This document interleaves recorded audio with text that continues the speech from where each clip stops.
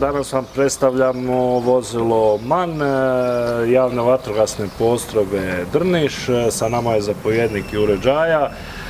Jure, može nešto više o ovom vozilu?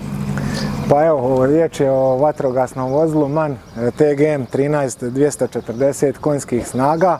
Znači, vozilo je došlo u postrojbu 2007. godine i ovo vam je rađen kao jedan koncept između šumskog i navalnog vozila, budući da mi imamo jako zahtjevan teren što se tiče krša i jako loše protupožarne puteve uske. Upravo iz tog razloga je rađeno jedno ovakvo vozilo koje može savladavati teške terene, a ujedno nam služi kao i navalno vozilo, budući da ima svu ostalu opremu koju navalno vozilo treba imati za gašenje i spašavanje. I onda se u međuvremenu pokazala potreba da vozilo prenamijenimo, odnosno da ugradimo jedan S aparat sa prahom, odnosno S50, kako bi zadovoljili pravilnik i dobili vozilo za gašenje vodom, pjenom i prahom. Možemo pogledati Da pače, može.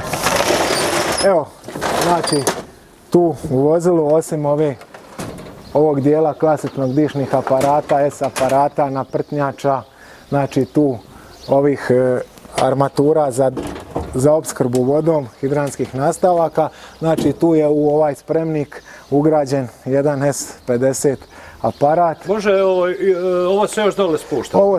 Ovo se znači spusti ova rampa kako bi se on mogao izvesti i s njim izvršiti gašenje sa prahom. Odlično.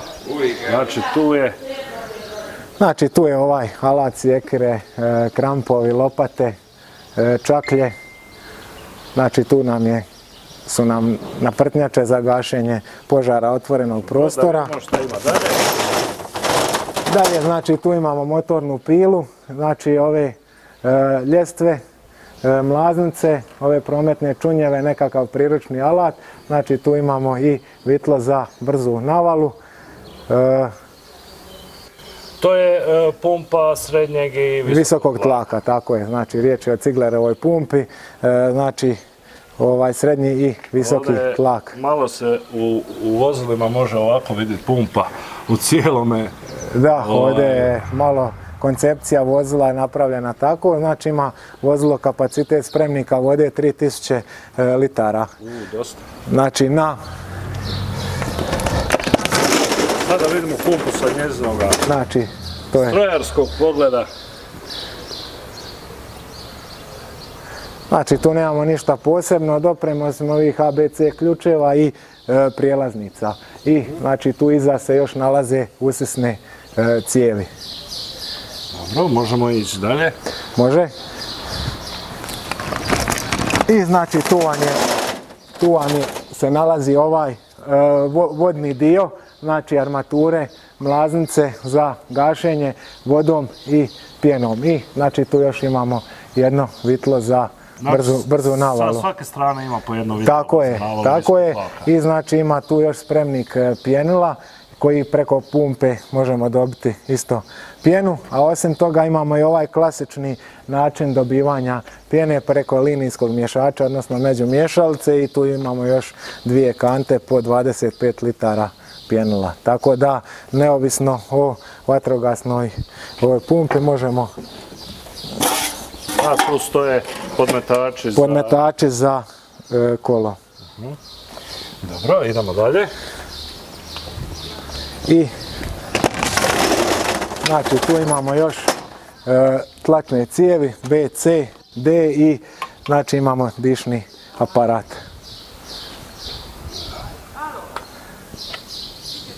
Dobro. Znači vama je to vozilo kombinirano? Tako je. Kombinirano vozilo, a u biti koncept je šumskog vozila? Koncept je šumskog vozila, ali smo ga mi zbog naših potreba, a i vidite sami da unutra ima svu opremu za za gašenje i objekata i spašavanje. Znači na krovu se nalaze i vatrogasne ljestve i još ovo vozilo ima gore bacač za vodu i pjenu na krovu. Znači ima čak i to. I to ima, da. Znači ovo je bio... Kabina je za... Ovo je kratka kabina, znači za 1+2 posadu vozila.